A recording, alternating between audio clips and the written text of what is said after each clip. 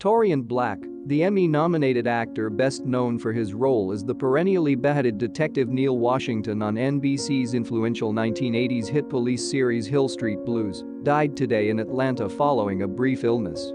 He was 82. His death was announced his family. A native of Newark, New Jersey, Blacque was born Herbert Middleton Jr.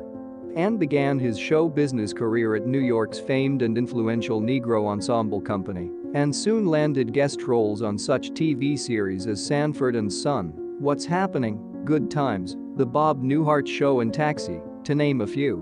In 1981 he joined the cast of NBC's new Hill Street Blues, earning an Emmy nomination the following year for Outstanding Supporting Actor in a Drama Series.